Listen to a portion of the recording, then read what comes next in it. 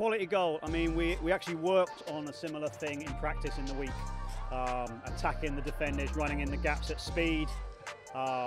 So it's always great when you see something that they've worked on in practice come off in a game. So great finish, and obviously Van der Beek, for our goalkeeper, Carmen, you know, up to that point we might have been down a couple of goals. She made a couple of big saves early on. So between the two of them, we were able to get our noses in front, and then obviously a real solid team performance throughout to get a good 1-0 win. You want your players to step up, whatever their role is on the team.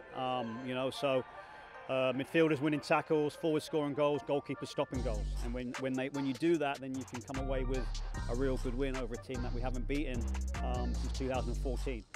So a real pleasing result tonight. We always talk about you need 15 points to get in, so I think that puts us at 10. So we got 4 games left. We need to get 5 more points to try and get in. So taking care of the games at home is important, because you don't know what you're going to face on the road. So it kind of gets us back in the right direction these last 2 wins.